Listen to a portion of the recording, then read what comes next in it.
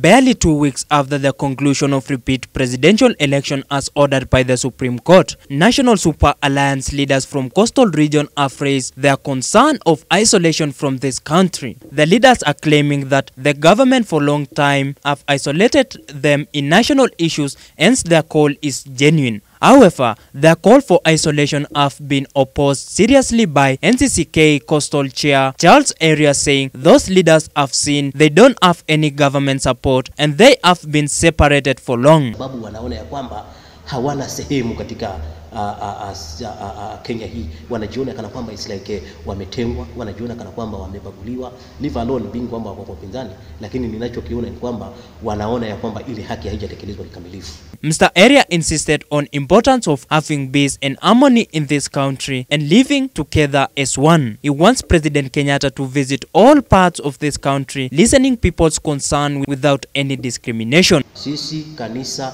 tunahubiri amani. Wakati wote nasema kwamba Kenya ni moja na Kenya iwe moja na tuishi kwa amani na upendo kama watu tulioumbwa na Mungu mmoja. Hiyo kitu ninasema. Lakini justices lazima ziwe well addressed.